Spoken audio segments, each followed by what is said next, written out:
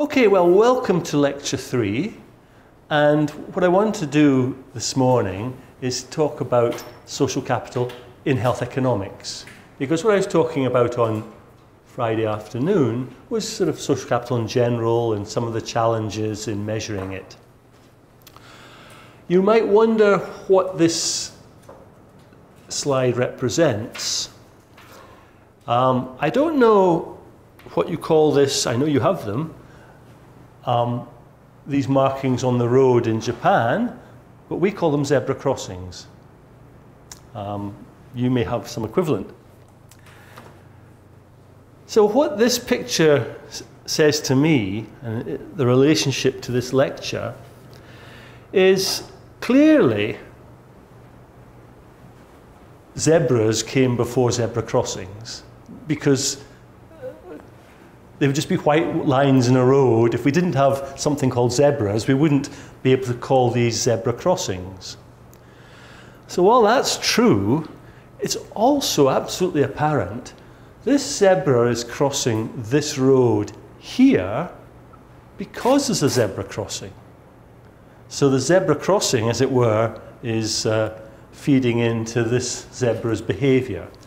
And so what this is trying to get at, if you think of social capital in health, while we tend to think about health might benefit or be an outcome, better health might be an outcome from more social capital, perhaps social capital can increase or decrease as a result of health or lack of health. If you think of individuals' ability to participate in activities. More healthy, they have much more ability to participate. Less healthy, it's harder to participate. So what this picture was trying to capture is the sort of two-way nature of the relationship between social capital and health. Now, this two-way nature is really important. Because if you just assume that everything goes from changing social capital to changes in health, you might then be a bit surprised when your policy changes social capital and you don't see the change in health you predicted. And you might not see the change you predict because you haven't allowed for perhaps the feedback. So there's a change in social capital which might change health, but that change in health itself may also feed back into social capital. So that's why it's important. In case you're wondering, this was a street in Bergen in Norway. A lovely city by the sea, famous in Europe for having the highest rainfall of any city. So while it's lovely, it's best when it's not raining. I should point out this was not a real zebra. You know, it's one of these ones where there's a person at the front and a person at the back. But what's rather nice is these people are barely acknowledging that a zebra is crossing the crossing in front of them. Anyway, I was very pleased with myself to get my phone out in time and, and snap that picture. But again, of course, I did it not realizing that I would be talking in Kyoto about social capital and health a few years later. Okay, so lecture 3, that's what we're about today. The danger of all this is in about 2 weeks' time, all you'll remember is something about zebras. Now, if you can remember the reason why zebras were introduced, great. It works as a learning tool. But if all you remember is a zebra, it may not, it's not so successful. Okay. I think it's fair to say that health economists came relatively late to the party. They came late to the party. Other people, sociologists, political scientists, and others, were a bit more active in thinking about social capital and in thinking about particularly relationships with health. But health economists, perhaps about 12 years ago, began to get interested in these potential relationships. I think it would be fair to summarise the contribution, not that it's huge, but to summarise the contribution of health economics in this area in two ways. One, health economists and economists in general have tended to be much more interested in underlying theory, and then they go from the theory to testing some sort of empirical relationships. In much of the social capital literature, people seem to jump quite quickly to the empirical work and quite quickly to looking at how different indicators move together and things like that. They don't always spend much time on what the underlying theory might be. Whereas I think it's fair to say health economists tend to be a little bit more interested in that aspect. What are the mechanisms that we think are at work? So if social capital is related to health, or health is related to social capital, what are the mechanisms that lead a change in one of these to influence the other? So that's been an area of interest and contribution of health economists. And related to this, I think it's fair to say that health economists are probably a bit more interested in causation than association. Now, that distinction is really important. Having said that, as we'll come on to, it's always very difficult to establish whether a relationship is causal rather than simply an association. But that's been a theme of the work of health economists, I would say. Not just health economists, but that's a way of characterizing, I think, what health economists have focused on. So, what mechanisms might there be at work? This comes from a paper by quite a well-known health economist, Richard Scheffler, and he suggests there are about 4 different mechanisms that potentially link social capital to health. And these are, the first one is to do with information. And with more social capital, more information typically is available to members of the community. Because if we're seeing social capital as a sort of network and a set of relationships between individuals and between different groups, the more people that you are in some form of relationship with, the more opportunities you have, perhaps, to get information. In the extreme case, suppose you don't know very many people in a particular city, and you then need to know how do you access health services, or where are the best places to go. You may find it quite difficult to access health services if you haven't got information. Whereas if you have lots of different contacts and people that you interact with, 1 or 2 of them may be very informative about what you need to do, or the best time to do it, or the best places to go. So that would be an example. So more relationships, more social capital, and more people you trust what they'll tell you. There's more people to ask, there's more sources of information, and we tend to think if we have more information, we'll take better decisions. And in a health context, if you're taking better decisions, one imagines better decisions about your health, it's going to lead, one hopes, to improvements in health. Oh, excuse me, how about the misinformation? Yeah. Well, one way of handling that, this would be a cheap way to duck out of it slightly, would be to say, well, there's some people you really shouldn't trust. And these people, and you might have some sort of knowledge of them or relationship with them, but you shouldn't be trusting them. And so it's not actually genuine social capital. But I think it's fair to say your question deserves a sort of deeper answer than that. And I think the slightly deeper answer is to recognise that not all social capital is necessarily beneficial. It comes back to the idea, are there different types of social capital? Now, this is an extreme example, but suppose you are an injecting drug user. The more contacts you've got, the more easily you will be able to access the products you like to inject into yourself.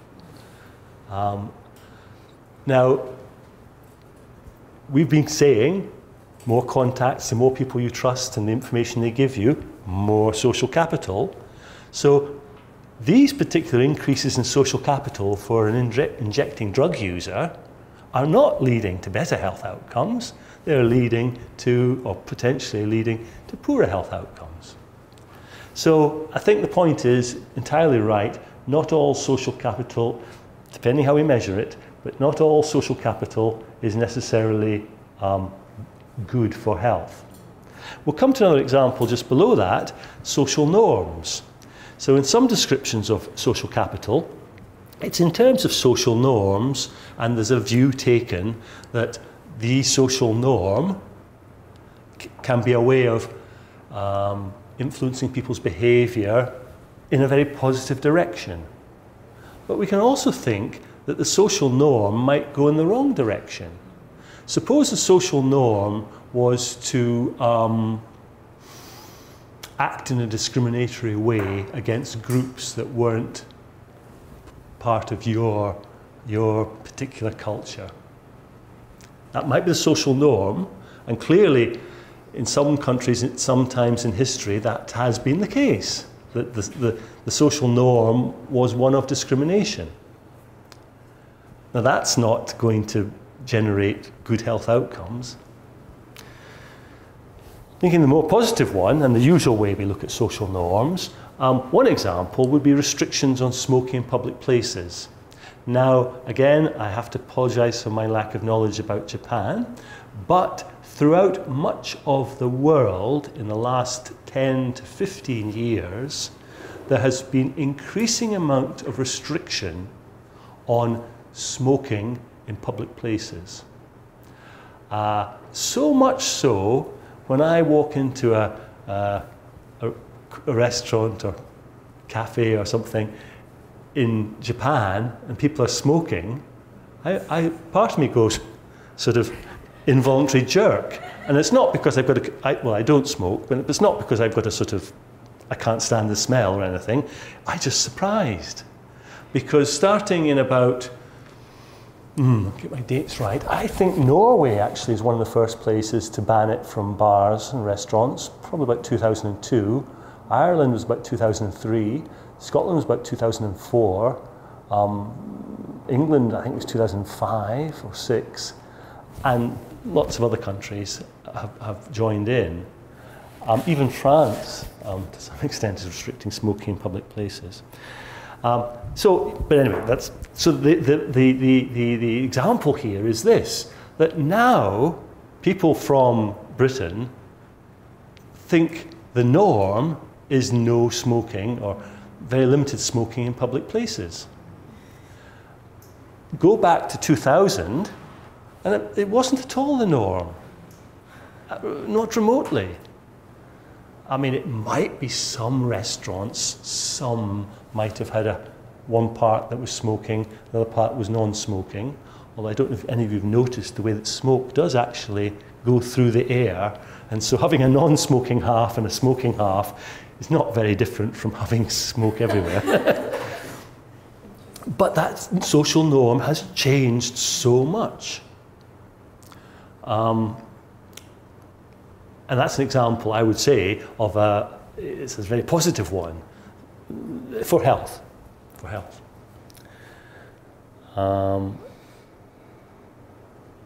I guess even in Japan there's some restrictions. I'm thinking of airports. I've seen you walk past sort of ghettos for smokers, sort of glass enclosed areas. But that's a positive one. So the social norm has potentially beneficial impacts on health. As I say, you could have social norms, such as some form of discrimination, which is bad for health.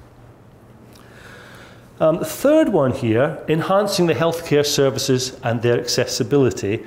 Interestingly, when I was just looking at my lecture, as professors do sometimes, look at their lecture notes half an hour or an hour before they're about to give a lecture, I noticed I hadn't given an example. I'd obviously opened the bracket, thinking, I'll put an example in, I'll do it later. And then I hadn't done it. And I think there's a reason there. When I think about this one, about enhancing healthcare services and their accessibility, the examples I keep thinking of, a lot of them are to do with information. A lot of them are to do with maybe social norms. You know, having a social norm, universal access to healthcare. I think it has become, in most places, a social norm. And so I have difficulty coming up with a distinctive example where the social capital enhances healthcare services and the accessibility to it. That's not to do with information. That's not to do with some form of social norms. Maybe you can give me an example.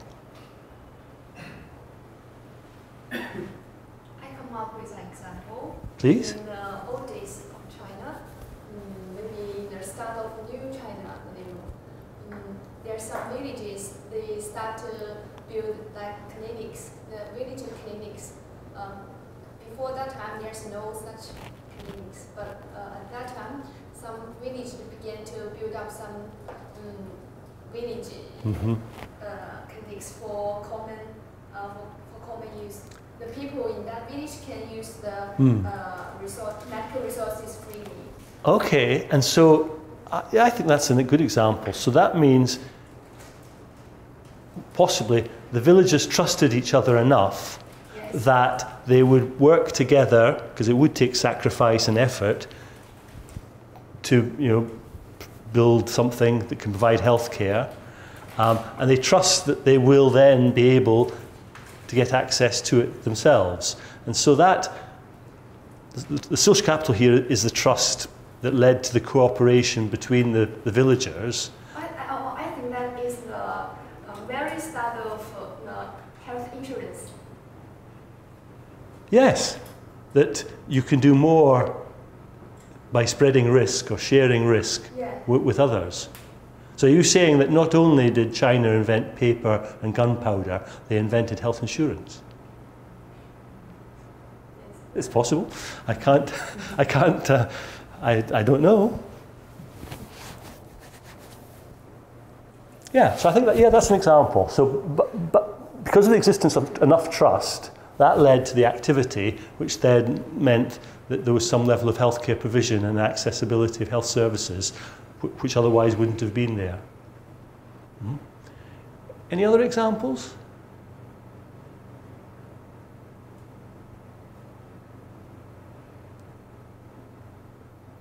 Professor, I don't know it's the right example because in my country, Taiwan, we have the national health insurance.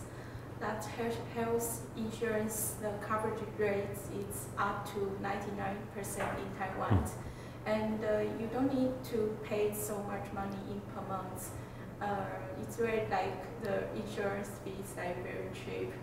And if you have the work and the company, they will pay you like 70%, and the user only need to pay like 30%.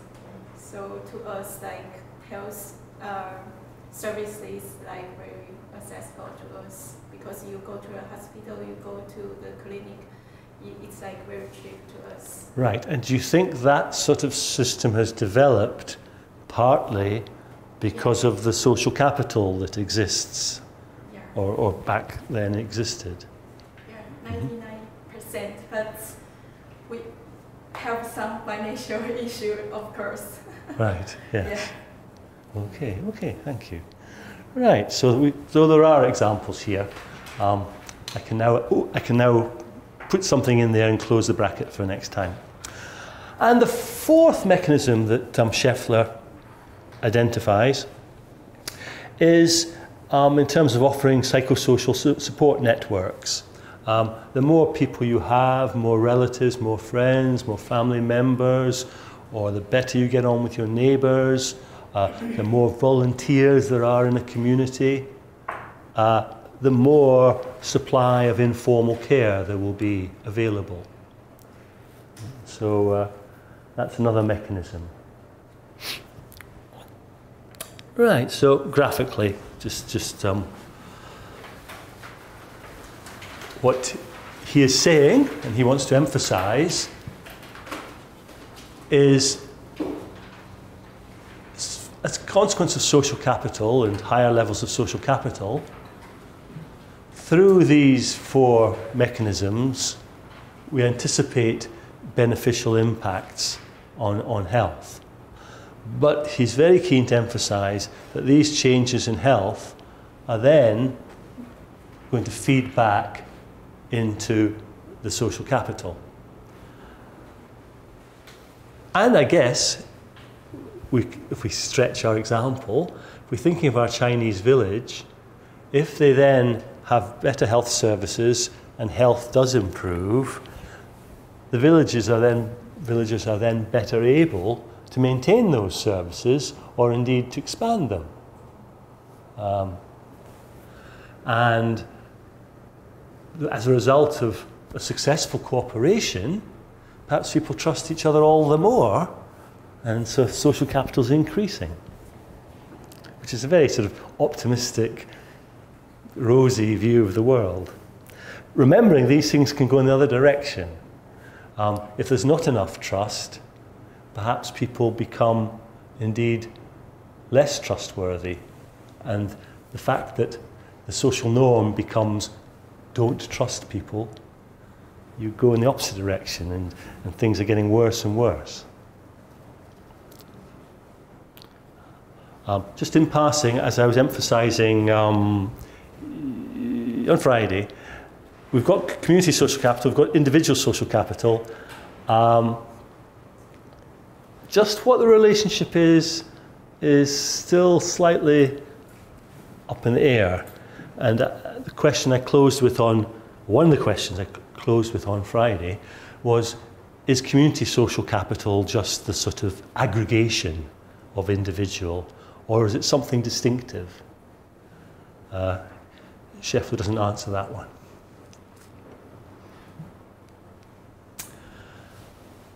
Right, and that's just reminding you about it.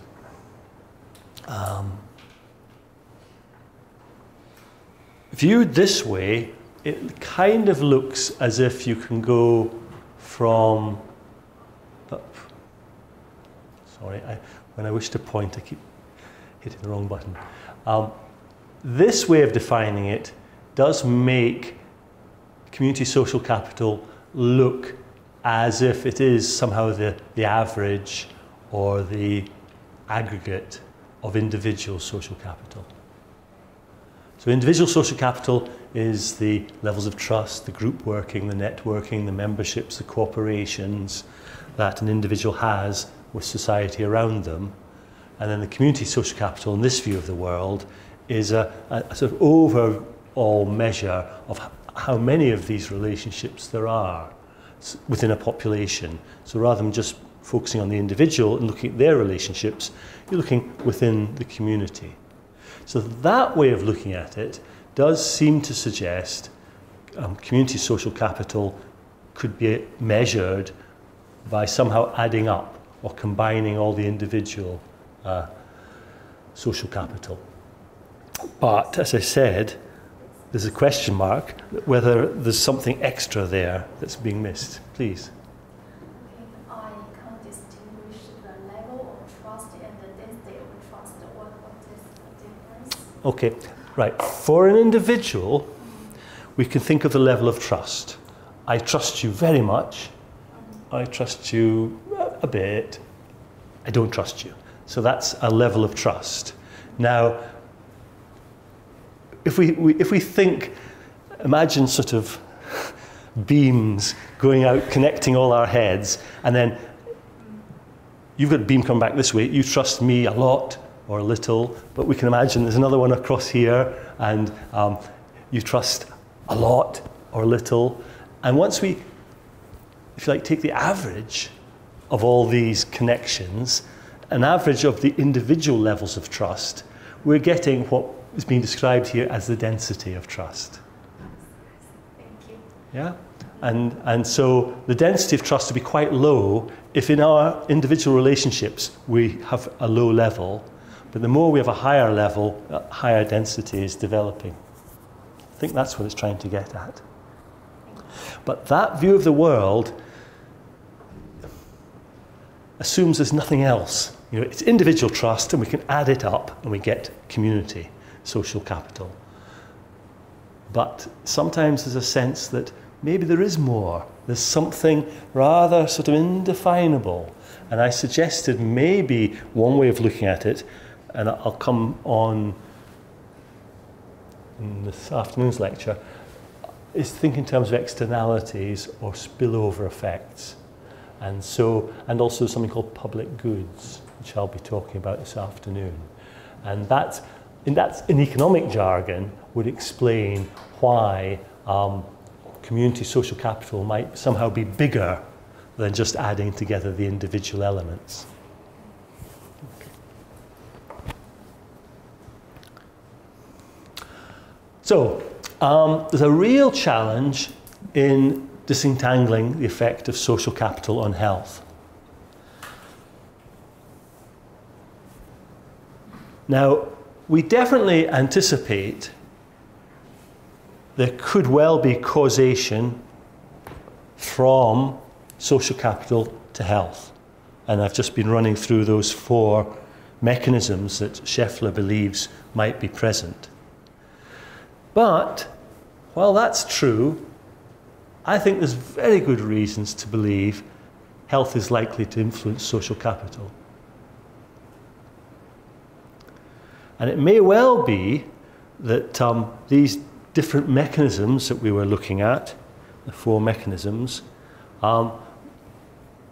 they may operate synergistically. So if 2 of them are present, you get even more of an impact. If more are present, you're getting stronger impact too. And so it's going to be quite difficult to disentangle the relationship between some change in social capital and a change in health. Partly because that change in social capital is not happening in isolation. It may be impacting on the other elements of social capital, and partly because any change in health that seems to arise from the change in social capital will also be feeding back in and changing the levels of social capital. And it's going to be really important to try and understand this rather tangled mess of effects, because you need to understand the mechanism by which a change in some form of social capital leads to a change in health. And not just understand the mechanism, you need to be able to some extent quantify that mechanism, quantify the size, the strength of relationship, if you're going to design appropriate policies to improve health. Just take a very simplistic economic point of view. There's lots of ways, I'll talk more about these this afternoon, there's lots of ways we might be able to increase social capital. But if we can't quantify the benefits in terms of improved health that arise from the change in social capital, how do we know what resources it's worth and what effort it's worth putting in to increasing social capital? So we might be fairly confident if we adopt policies which increase social capital, we'll get better health. But if we're going to make a decision about whether to implement a particular policy, we need quantifiable information on the impact on health. We need to know and we need to know how much it costs to increase social capital. But we'll get on to that more this afternoon. Right, here's an example of typical economic approch, and I'm not going to go through it in huge detail, but just enough to give you the sort of flavour of how economists, to some extent health economists, go about it? Economists like, first of all, to start by developing a theoretical model. And a very standard approach in economics is to start with something called a, must press the green button, a utility function. Now, all this is saying, utility here, if you like, is a measure of well-being, shall we say. We might call it welfare. Some people might even argue it's almost happiness. Well, I think happiness becomes off sort of rather refined and maybe doesn't quite capture it. But let's call it general well-being. And the utility function is specifying a relationship between the well-being of the individual and the things that improve or diminish that well-being. And so, in this case, Folland is started by asserting or assuming that individuals' well-being or utility is a function of the amount of social capital, their health, health inputs, and X, everything else, all the other goods. So in this way, I'm sure economists are kidding themselves, but they somehow think they're capturing the whole world. Because what have we got here? We've got the well-being of the individual. We've got the social capital that we're particularly trying to identify its impact. We've got health. We've got inputs to health. And we've got everything else, the X, all other goods and services. And the standard approach in economics is to then maximize that utility function, find at what point it reaches a maximum, with respect to a budget constraint. And the budget constraint is simply that your budget has to be greater or equal to the health inputs you're consuming times the price of the health inputs plus X. Now, X doesn't have a price in front of it because to make life simple, we normalize the price to 1. So you can imagine, actually I shouldn't be, I'm probably doing economics a disservice here, but so there's actually a price of all other goods, but we normalize it to 1, and so it disappears. And so we have this very simple budget constraint that the amount you spend has to be, or the amount of money you have available to spend has to be greater than the amount you spend, and the amount you spend is what's on the right-hand side. And so you maximize utility, and you're trying to find out in what circumstance will this individual, what combinations of X, C, S, etc., what combinations will give the individual the greatest well-being, or sometimes satisfaction, sometimes utility, given their budget constraint. Because of course, as we increase the budget constraint, we can all consume more health inputs, we can all consume more of other goods, and that will make us better off. But we can't increase our budget constraint. We've got a certain amount available to us. So that's where he starts. He then develops some predictions from this simple model. First of all, assuming that the health input, C, is a health good, something that will have a beneficial impact on health. For example, clinic visits. Or it could be medicine or something like that. He then looks at a situation where this health input is actually a health bad. So that could now be things like tobacco consumption or alcohol or that sort of thing.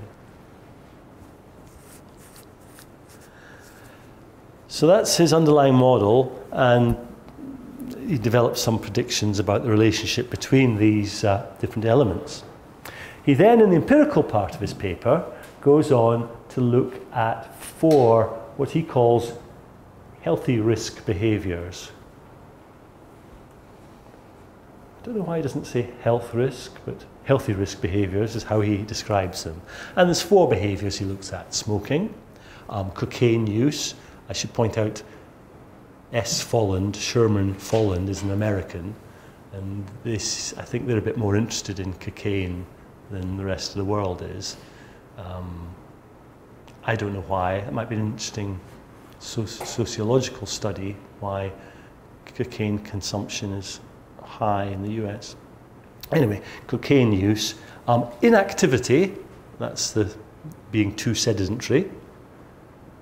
Actually, every half hour I should get you all to stand up and then sit down again. It's good for you. It's really bad just to be sitting there all day, you know that. Anyway, so inactivity, physical inactivity. So he's going to look at that form of behaviour. And the final thing he's looking at is mortality from cirrhosis. Why he's chosen that one, maybe he just had better data available on it. I'm not sure. But of course, a main driver of cirrhosis, well, probably having unfortunate genetics would be a factor. The main driver is excessive consumption of alcohol, among other things. So those are the 4 empirical areas he looks at. He has cross-section data for 50 US states.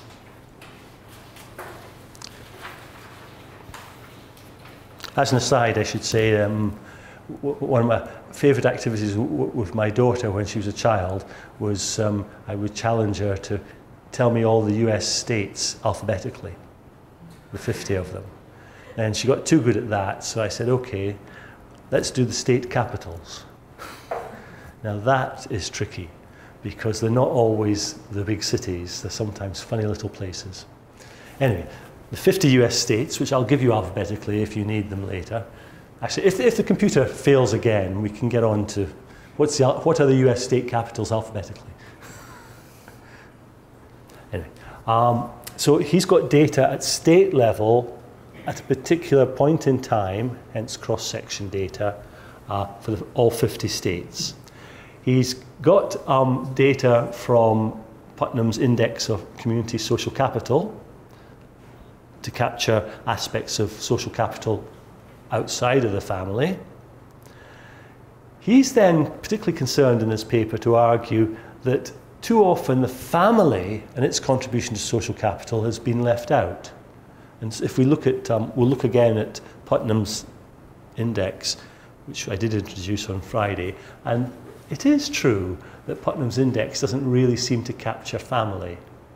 And so Folland is very keen to argue that an important element of, not just Folland, but he is particularly keen to argue that an important element of social capital is the family element. And so his measure he has available to capture that is the percent married.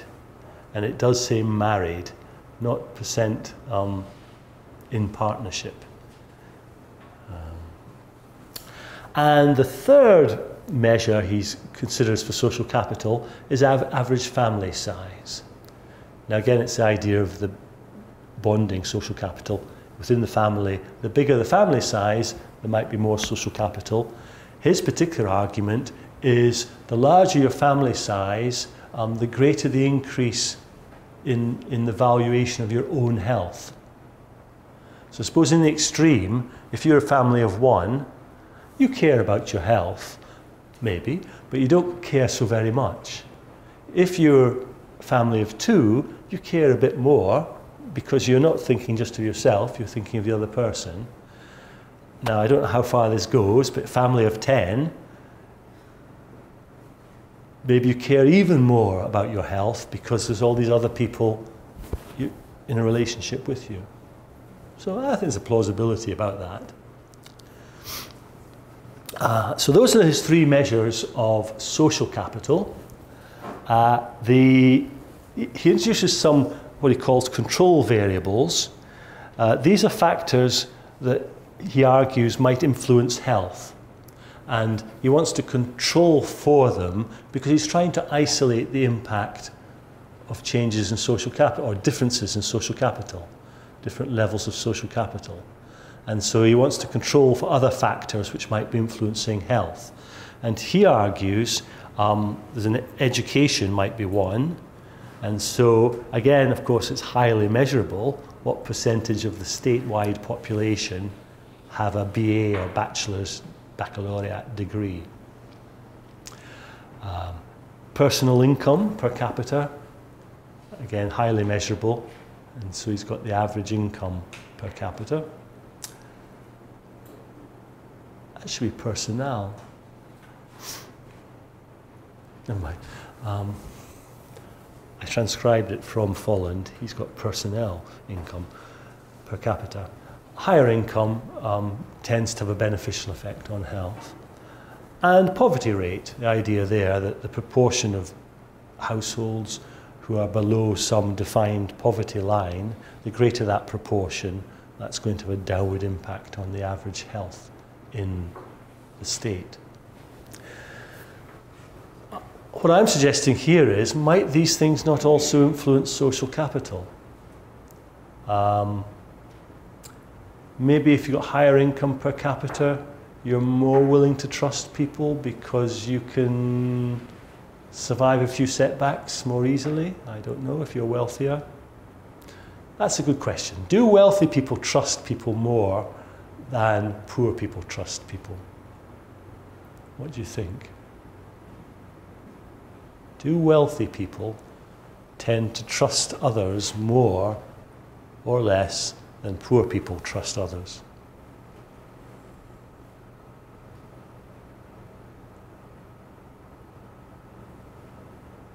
Well, I don't expect you to have a sort of statistic in your head and that sort of thing. Do you have a view? Do you think it's possible there might be a relationship between the level of trust and income levels?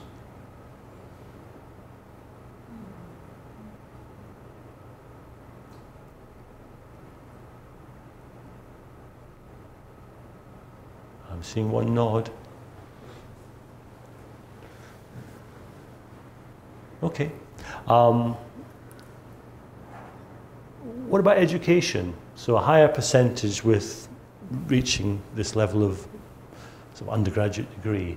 Do you think a higher percentage of people in an area, in a state, might be associated, or might more than be associated, might influence, might be part related to social capital?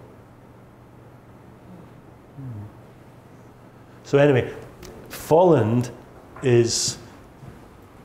includes these, as it were, to control for differences in health. But he might be introducing a problem here by putting these things in. If they are related to social capital, that's going to kind of make it hard to argue that up here he's identified the link to social capital. Anyway, Excuse me? yeah. Personal income per capita and poverty rate, they stand for the same thing, or?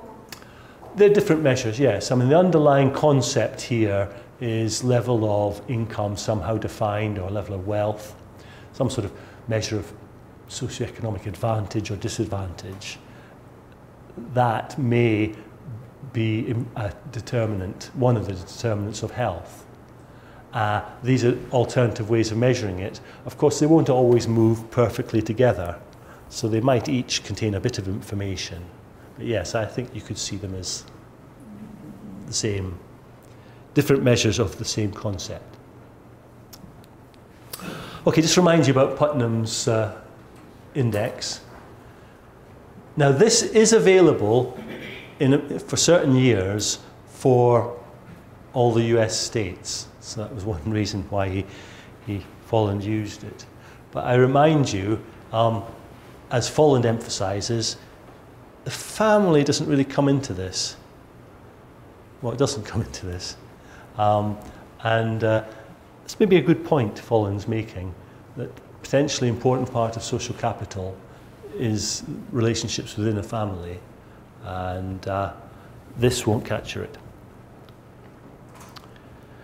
Now remember, we did have, well, did we have? I think we had some doubts on Friday just about some of the parts of this. Just what are they measuring? But this is a widely used measure.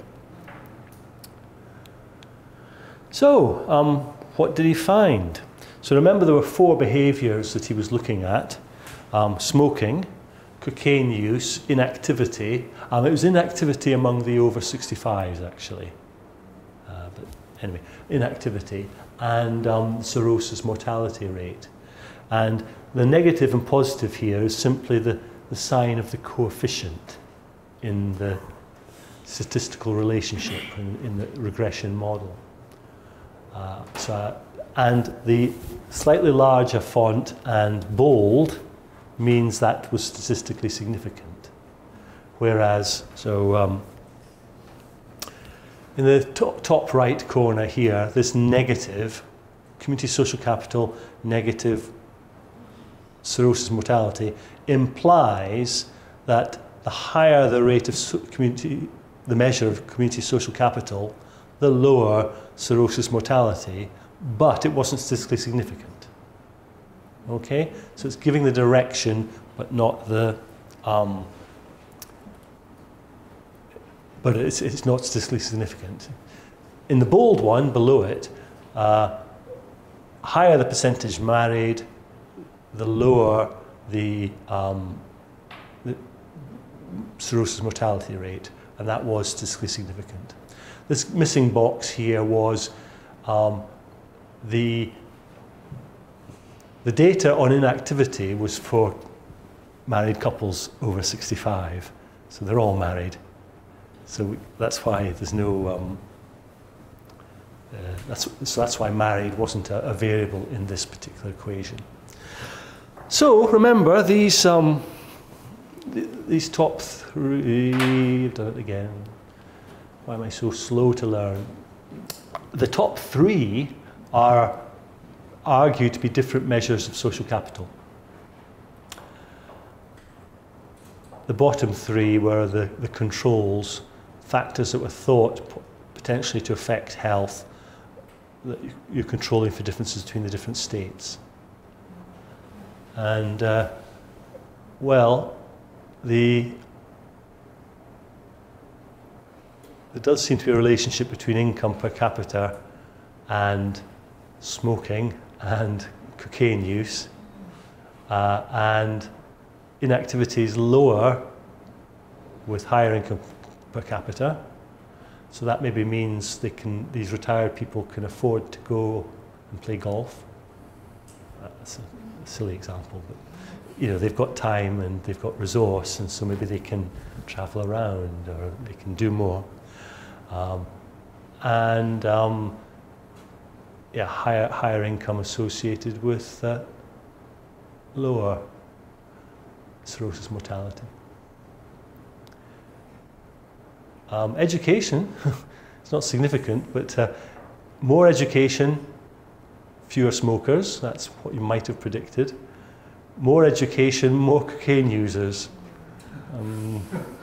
Don't know, there's possibly some sort of confounding going on. More education, less inactive. Well, more education, you shouldn't, you're more likely to know inactivity is bad for you. Not statistically significant, however. And finally, more education, less cirrhosis. That might be plausible. So, he's found some evidence here of significant relationships. The point here is, we're not anywhere closer to knowing that they're causal, not in this study. They're just associations, but they're associations that he was predicting from his theoretical model. Okay, so that's an example. I'm not quite understand clearly about the blue lines and the green. You said the last. Yeah. The first three variables. What? All right. Okay. So thank you for asking, because it's really important. You do ask, because if I sort of just say something and then I think, okay, that's fine. It's good that you ask. Let's take the first one. So these are four different equations, four different outcomes that's been looked at. So for example, what is the percentage of probably adult smokers in each of the 50 states? And you're regressing that percentage that's the dependent variable, you're regressing the percentage on these independent variables. Now, three of them are argued to be measures of social capital. Another three are included as control variables because it's thought they might be important in influencing health outcomes or health behaviours. Here it's a behaviour, percent smokers. And so you're putting that in because you're trying to isolate the impact of social capital on, or the association between social capital and the behaviour. And so you want other reasons that drive differences in smoking you want to control for. And that's why I've made them a slightly different colour, just to remind myself. Thank you. Okay. So the results in the blue, this means the ultra control. So the blue ones are, to the extent that they're statistically significant, some of them are, and they're the expected sign, that would be support for this relationship between social capital and health behaviours. The grey ones are there to control for differences between states in factors which might influence health or health behaviours. And a few of those were significant. Well, not very many, but a few of them were. So he would argue he's come up with evidence of how social capital is influencing health or health behaviour, and he would kind of, well, almost ignore this bit because it was in there to control for differences between states. I'm quite happy to highlight this bit as well because of what I was just arguing in the previous slide, that arguably these things, the education measure, maybe the socioeconomic measure, might also be related themselves, not just to health or health behaviour, but also related to social capital. So you've done it by regression analysis? That's right. This is, maybe if I'd actually put numbers, you'd see, oh, it's a regression. Yes, so the percent, for example, you've got 50 observations, one for each state, and the dependent variable in this case would be what percentage of adults in that state are smokers. 18%, 25%, 12%. And you're regressing that percentage on these measures. So for example, on the percentage of people in the state who are married, on the average family size in that state. And so what you're then trying to see in the regression is, as family size increases, is that associated with any difference in level of these behaviours? And that significant negative coefficient is saying, maybe this is surprising, that larger family sizes are associated with lower rates of smoking. So when you input the explanatory variables, there are 6 variables, right? So the other 5 variables are controlled variables. You're putting all 6 in at once. These 3 here, he argues, are control variables. These 3 are, for him, social capital variables. But they're all in the equation at the same time. So you start them at the same time? That's right. Multivariate regression, you've got them all in at the same time. Yes? It's kind of question and comment at the same time. Please. Your question before was, is there a relation between these 3 last variables and the social capital? And you connected it just to trust. Trust, networks, possibly social norms, although whether we're managing to pick up social norms here, well, maybe marriage.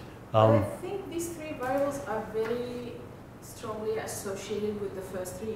So how can you put them in the same model using them as controls? These? Yes. Well, how can you? How can Folland? I didn't. We have an expression, don't shoot the messenger. I'm just the messenger. I agree. I think it's quite possible that they are related to social capital in some way, and therefore, if you include them, and they are, well, equally, if you exclude them and they are, you're going to change your results. And he doesn't seem to have, well, he hasn't, he's ignoring that.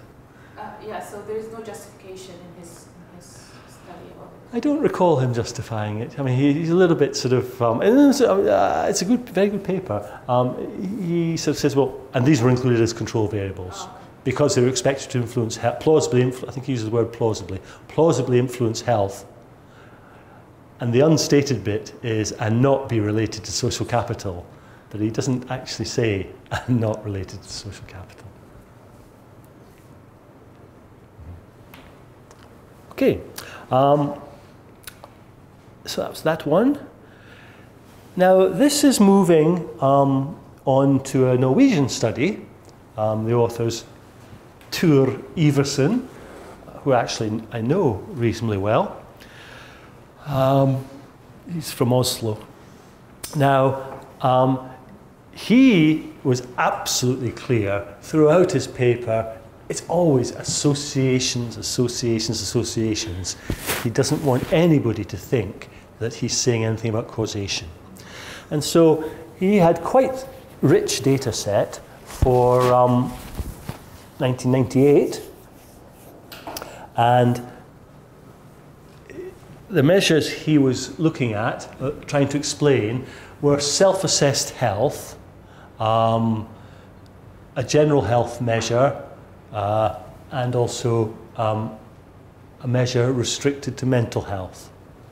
So that's what he's going to try and explain. So this is individual level data, and he's trying to explain differences in people's self-reported health, general health, and also in their self-assessed and reported mental health. And so his series of measures he looked at, things like has at least one close friend, and we came across that one on Friday. Married or living with partner. Lots of Norwegians live with their partner and have children with their partner. And so if you used just married in a Norwegian context, you would be understating the amount of social capital. So married or living with partner. Member of religious organisation, church attendance relative to population. Now that's these are all individual variables. Church attendance relative to population is a characterisation of the locality you're in. So what's the level of church attendance relative to the size of the population? Voted, this is an individual measure, voted in the last election, local election. Did you vote in a local election? This may be quite a good measure. Now think of the other ones we've sometimes seen are things like voting in a presidential election. Presidential election is kind of different. Local election tend to have lower turnouts or more variable turnouts because you are voting for somebody to represent quite a small locality. And so it might be a much more sensitive, potentially sensitive measure than things like what we call general elections or presidential elections. Percentage who voted in the last local election, so that's for the area, for the locality, that's an individual variable, this is for locality. Membership of sports organisations and sports membership relative to the population. So you're a member of a sports organisation is an individual variable, and the other one is an area variable for sports membership. So these are all things that have, at one time or another, been suggested to be indicators of social capital. And thus, he's then interested to what extent do they have a predicted effect on, for example, general health or mental health. And again, I've just put in the direction, the sign of the coefficient, whether it's positive or negative, and again, if it's in bold, it means it was statistically significant. So he found most of the things that he had included had a significant impact, except married and member of religious organisation. They weren't statistically significant. Interestingly, however, for this bottom one, sports membership relative to the population, it was a negative impact. Now, that's not what we're expecting. We're expecting, if there's high rates of sports membership in a locality, that's more social capital, there should be a positive effect. Now, he does, economists are quite good at this, ex post, comes up with a justification, and he thinks it could be, if you're in a locality where sports membership is much more the norm, and you're not a member, you might feel as it were almost sort of bad about it, and it sort of goes in the other direction. So you feel worse about yourself because there's all these people being wonderfully healthy and going around in lycra and cycles and carrying squash rackets and things. Maybe it's stretching it. Sorry, this is individual. So as is the individual whose self-assessed health is being, we're trying to explain, is the individual a member of a sports organisation? And the last one is, what's the level of sports membership relative to the population? You know, 10 per thousand or 200 per thousand people are members of a sports organisation. Mental health, well, these first 5 were all positive, significant relationships.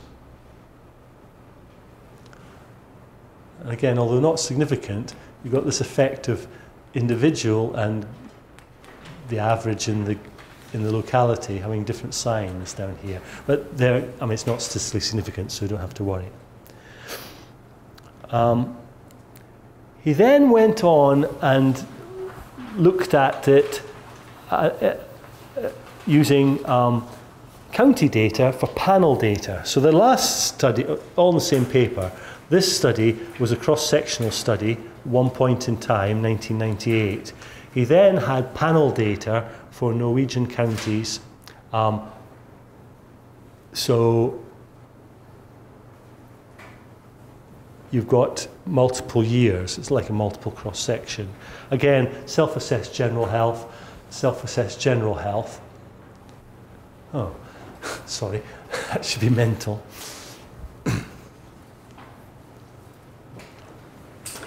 And he had a more restricted data set because this was panel data over time.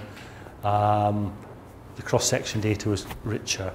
But he had married or living with partner, a measure of church attendance relative to population, percentage voting in last local election,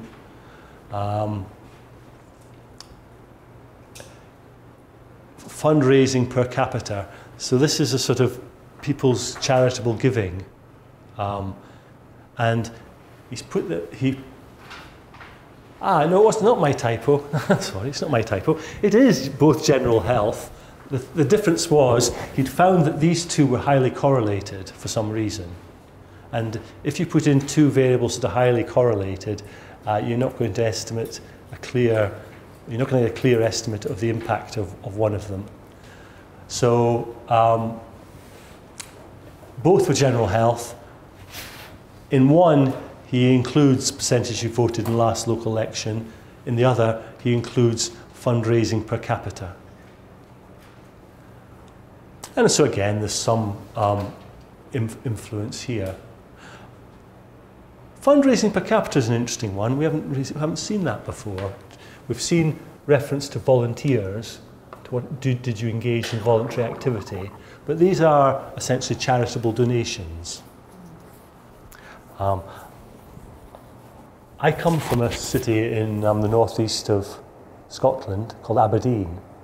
And among the rest of the people in Scotland, people from Aberdeen, called Aberdonians, people from Aberdeen, are suggested to be very mean, what we say tight with money.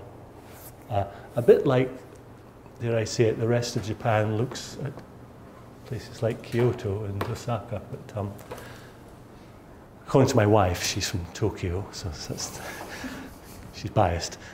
Anyway, so people from Aberdeen have this reputation for being mean. But the facts of the matter are, when you look at the statistics, they year after year donate more money per capita than other places. I give you that as background. But the example I would have loved to have given you, but I couldn't get copyright for it, is there's a very famous postcard of Aberdeen where it's split into two pictures. And the photograph's actually taken in 1933. And one picture, it's the main street called Union Street, bright sunny day, you can't see a single person. Now, it must have been taken very early in the morning. The other photograph, companion photograph, is the same street, absolutely full of people, completely full of people. And the heading is, above one, it says Aberdeen on a home collection day. What they mean is, when people are going around houses to collect money, that's a home collection day. And the other one is Aberdeen on a flag day, and that's when people collect in the street. And if you donate, you get a little pin with you may have them here as well, that says I've donated. And so the flag day picture, when the collection's going to be in the street, is the empty street, so everyone stayed at home. And the home collection picture, where everybody's in the street, is everybody's left home because they don't want to have to donate. People come around the house. Anyway, I give you that as an aside. It is completely unjustifiable, by the way, I emphasise. Aberdonians are very generous. But it's a lovely photograph. I just couldn't get copyright approval for that. But here is this Norwegian health economist actually operationalising this idea that the level of financial giving might be correlated with health. It might be a good measure of social capital. Right, I'm conscious of the time. Let's just move on.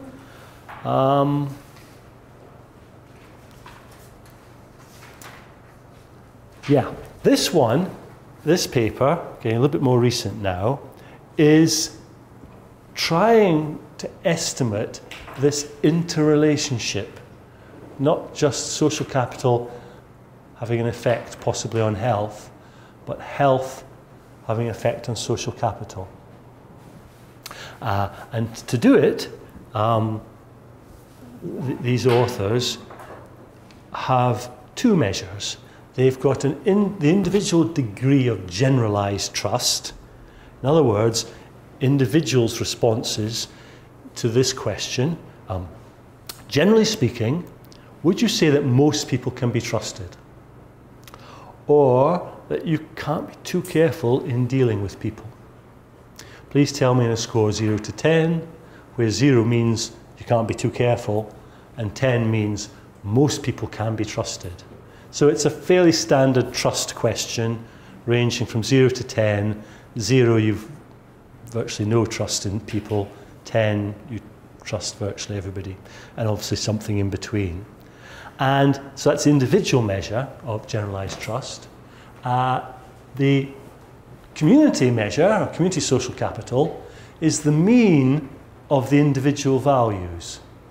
So in the locality. So if you're interviewing people in different localities, the community social capital measure is the mean value of individual respondents in that locality.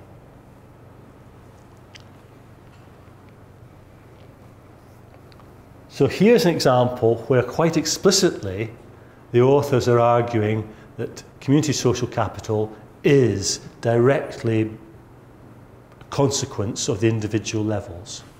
because it's making its measure just the average of the individual responses.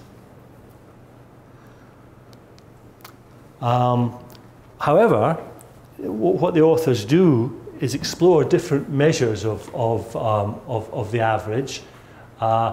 So for example, in the baseline, the standard measure, they define this reference group, who are you comparing yourself to, as all people in the same region as the person, individual I, who are at most 10 years older or 10 years younger. So it's an age-based reference group. I'll just repeat that. If we go back, we go back, the individual measure, you just ask the individual respondent about their level of trust.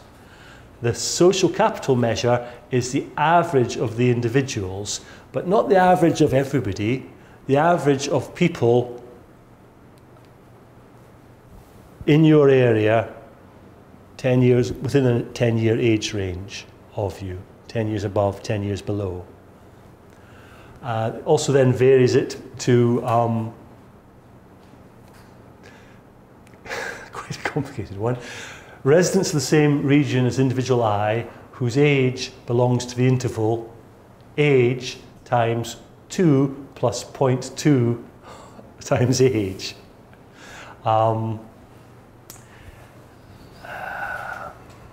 It's like one of these formulas. I don't know if you ever come across them.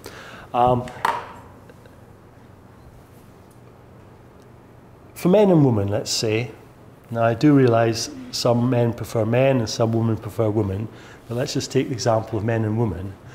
There's alleged to be a formula. What age range is appropriate?